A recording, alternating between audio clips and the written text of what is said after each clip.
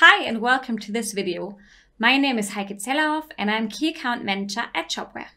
In the upcoming videos, I would like to introduce you to the out-of-the-box feature set of Shopware 6. And we will also look at some of the features from our Professional Edition as well as our Enterprise Edition. But first things first, let's have a look now in how the shop can look like out of the box in terms of the storefront and of course how the Shopware 6 administration looks and feels like. So let's have a look. As you can see here, I have installed a Shopware shop, a Shopware 6 Shopware shop in its version 6.1.5. So this is how one example of a storefront could look like with the out-of-the-box template we already deliver.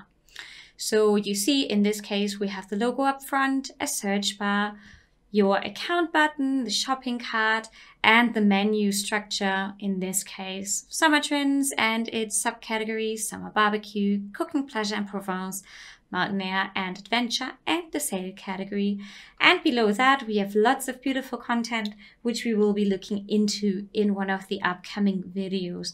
And last but not least, down here at the bottom of each page you find the footer and some shop pages which you can individually link.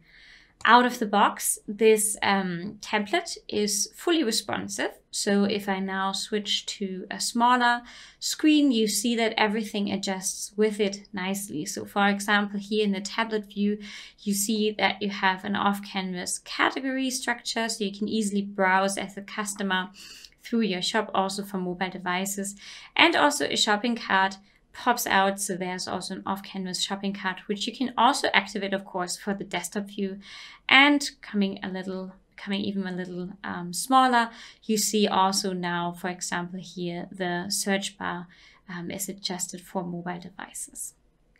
So this is how one classical storefront can look like with Shopware 6. But how does the administration actually look like? The administration can be accessed by your shop URL /admin. And then you get to the login screen where you type in your login and the respective password. Initially, you create this when you go through the installer installing Shopware 6 or your Shopware 6 installation package. And this is how the administration interface looks like. So let's have a closer look. On the right hand side, you always get to the dashboard after logging in, and you get the latest information on Shopware in terms of documentation, for example. Migration Assistant is triggered here, where you can migrate your data from a Shopware 5 shop, for example, but also from an old Magento shop if you want to migrate to Shopware.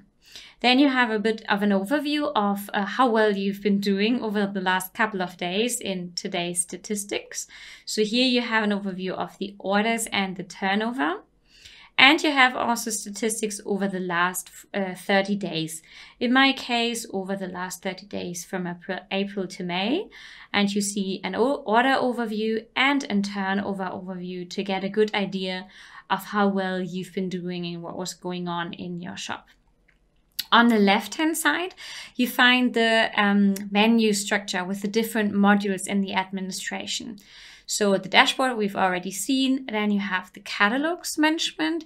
This is where all the information around products, categories, but also reviews, properties, and manufacturers or brands are stored. And I'll be coming back to this later in one of the videos.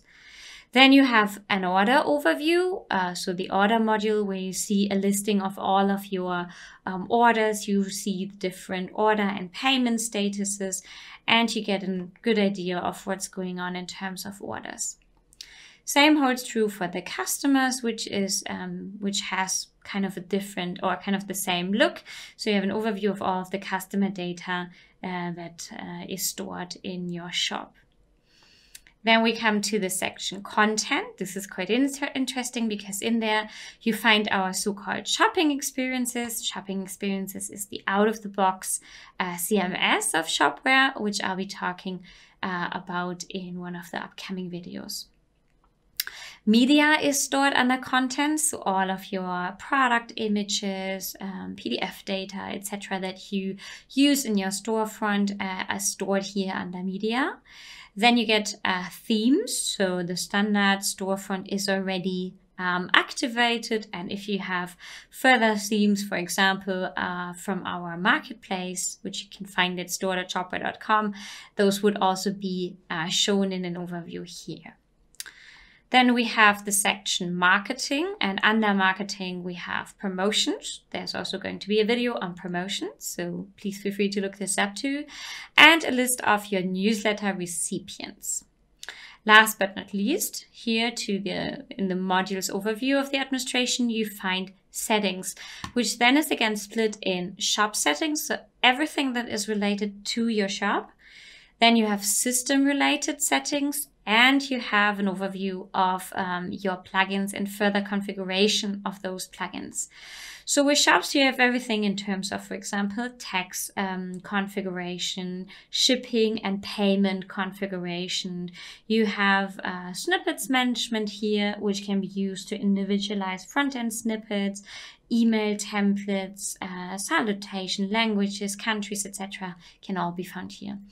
In systems, you find everything around the system. So for example, if a new Shopware update is available, this could be found here. The connection to your Shopware account can be done here. Further plugins and an overview of installed plugins can be found here. Integrations which are possible, and much more. For example, also the user management and the permissions according to each user. Last but not least, we also have the plugins here for further configuration of those plugins. Down below the generic modules of the administration, we have our so-called sales channels. So sales channels is a concept of Shopware, which actually means all of the different storefronts or different channels that you want to set up can be managed here. This could be a classical storefront like you've just seen with the demo shop, which is here, by the way, but it could also be other channels to multi-channel platforms like eBay, Amazon, but it could also be a headless channel. So for example, an Alexa skill, so voice commerce integration, or also integration to, for example, product comparison platforms. Down here, you can minimize the administration to your left or maximize it again. And last but not least, you find your own profile, which you can then adjust. So in my case, username, first name, last name. You can set the language which you want to use. So in my case, I already installed Dutch, English, and German. Out of the box, by the way, Shopware always comes in English and German, but we also provide further for free language packages in, for example, Italian, in, for example, Czech, Spanish. So many different European languages are available. So please feel free to also install them and then work in the language with which you are most comfortable. In my case, we stick with English. And then not to forget, what is also quite handy is the keyboard shortcuts. So here you find the list of all of the shortcuts. So how do the shortcuts work? You simply press the keys after each other on your keyboard. So there's no control or shift button in addition needed. So for example, if you wanted to add a product, you didn't need to go to the catalog module and add a product and the products, but you could just type in from anywhere the keys A and P in your keyboard and the window pops open. But we'll look at it later on again. So please feel free to look through the shortcuts that are listed here so that you can be very quick and efficient in working with your Shopware administration. And one last thing which is really handy is the color guidance system, which you see also here to the left-hand side in the different modules. So for example, everything around catalog management is marked with this yellow icon, and everything with orders with this purple icon, and so on and so forth. So you could, for example, work in two different modules at the same time by simply opening different tabs.